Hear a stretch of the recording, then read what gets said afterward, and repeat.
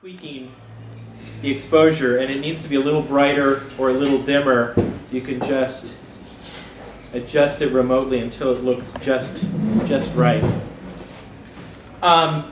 It's bright enough for indoor use. It's not bright enough to compete with sunlight by any stretch of the imagination, although you can use it outdoors to maybe fill in the shadows in somebody's face and give them a little twinkle.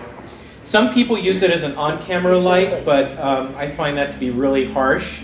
It's kind of nice to put it on a stand and get it sort of coming from the side, which is a little less obnoxious, as you might notice. For the barn doors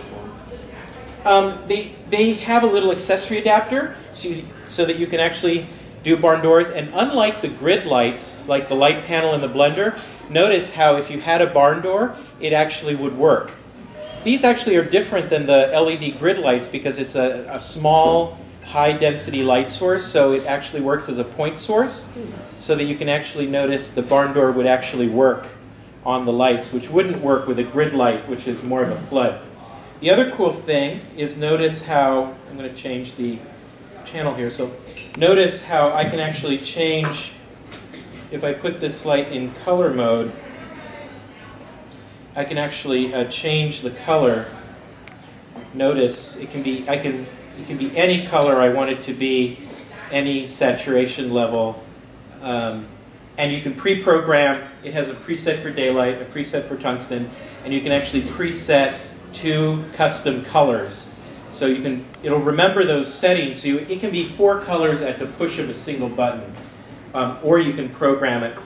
And this wireless controller, if you're a lighting person, you'll know what this means, and if it doesn't, I can explain it later. It has 2 programmable faders. And it's got what's called DMX control. So if you're working with a lighting controller, like in a theater situation, you can plug this into a remote control, and it can be part of your lighting board. I got 13 seconds left.